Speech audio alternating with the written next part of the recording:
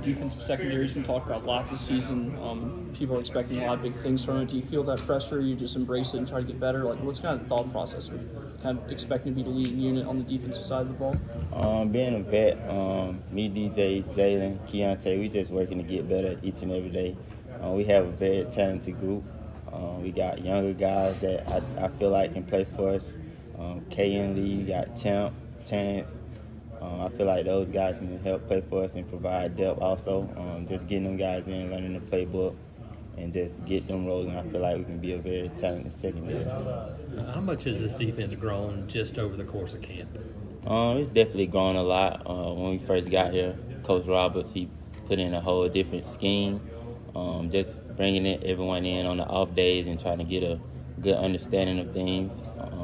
And I think they did that pretty well, and I think we'll be all right. How crazy is it that you add guys even from spring? You bring in Steven and you got a couple of new front guys, linebackers. I mean, secondary. How crazy is it that you're adding pieces that you're going to use even during the summer? Oh yeah, definitely. Jalen McLeod and Stings. I think he's like a mini gorilla. He's very energetic. He's ready to play every snap. And I think those two will be very good for us up front. Yeah. When you look at this defense, what's the steps you guys need to take between now and opening day here a week and a half or so? I feel like, in my opinion, just trying to be consistent each and every day. Don't let a bad day determine how everything goes for the rest of the week. If you make mistakes, just bounce it. I mean, shake it, and you'll be ready to go. Just being consistent. Coach Freeze said last week you guys maybe as a unit kind of flipped the switch a little bit.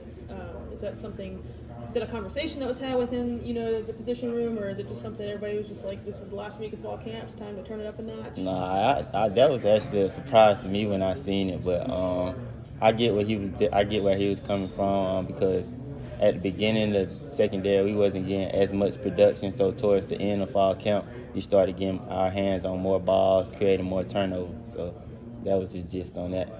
What have you seen from his receiving core? I mean, they're a lot. It seems like they're a lot better than last year, a lot deeper. What's it been like going up against them during practice? Oh yeah, it's a very talented group. Especially it's Shane Hooks. I've been going against him every day. I feel like he's getting me better each and every day. You got Nick, a very tall, lanky receiver, long strider. He can definitely come down with some big-time balls. You got Jay Fair, Jabari. They kind of like the similar type, but both shifty guys that can definitely make big plays for us. So I can't wait to see what they bring September 2nd. I can't wait to see it myself. Were you guarding Shane when he made the catch on Saturday? Oh, no. Okay. How different is this group because the numbers at wide receiver? I mean, they're rotating a bunch of guys. There's a lot of guys that are going to play. How different is that when you look at them across and seeing just wave after wave of guys coming?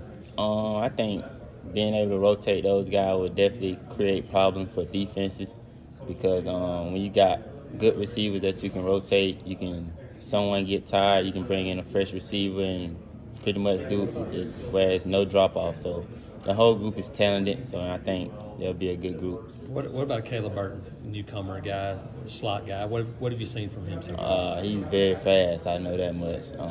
I think he'll be a playmaker for us too. And Jay Fair, what have you seen from him from year one and year two? He's definitely progressed. You can tell he's learning the defenses. Just trying to, progress-wise, I feel like he's getting in more relationship with his coach, learning how he can beat DBs each and every day. He's definitely coming in, putting in the work every day, and I can't wait to see what he can do. There's rumors that Ron Roberts likes to make jokes in meetings, but they're not funny. Yeah, he always make a joke. As soon as he walk in the room, he'll make a joke and he'll be like, "Why are you guys not laughing?" And he get kind of mad. Then he'll just go on about the film. And then Crime Dog, what is it like having him as a position coach, I had him my freshman and sophomore year, so it's nothing new to me. I'm kind of used to how he go. He very old school, so he's kind of funny. It's new to the newcomers though. He's not a strict coach, so it's easier for the players to kind of pick up on him and learn what he's trying to do and learn that he's not coaching. Well, he's coaching the player each and every day, so I think they like him.